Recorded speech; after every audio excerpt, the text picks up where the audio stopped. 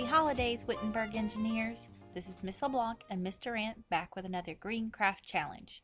Today we're going to be making reindeer out of packing foam and cardboard boxes. Mr. Ant is here to tell you what materials you're going to need for today's activity.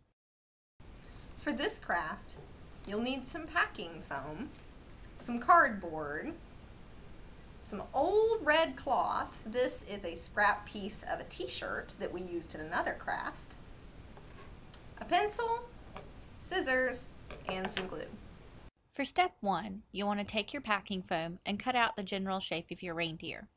Make sure to cut out a shape for his head and a space for his body. For step 2, you'll want to take your cardboard box. A cracker box, a snack box, a cereal box, any of these will work really great. A thinner cardboard box will work better because it will be easier to cut. You want to open it along the side, lay it flat, and then cut one of the panels out to use.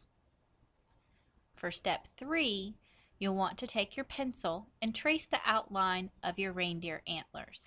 Once you have it traced, take your scissors and cut the reindeer antlers out.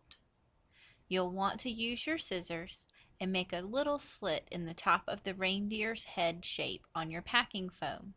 Once you have enough of a slit cut with your scissors, slide your reindeer antlers down into the head of the packing foam. Your reindeer should look like this. For step 4, you'll want to make the nose. Now we've used a piece of old red t-shirt fabric left over from another craft. He doesn't have to have a red nose. You could have a black nose or a white nose, whatever kind of old scrap cloth you have around. You'll want to use a little dab of glue, fold it over, and start rolling it into a ball. You'll use the glue to secure it, and then once you have a ball shape, you'll want to put a little dot of glue and then attach it to your reindeer body. Next, you'll want to take your glue, make 2 small dots of glue on top of the reindeer's head, and attach googly eyes. If you want, some final steps that you can do are to cut small triangles out of your packing foam to add ears, eyebrows, or even a tail.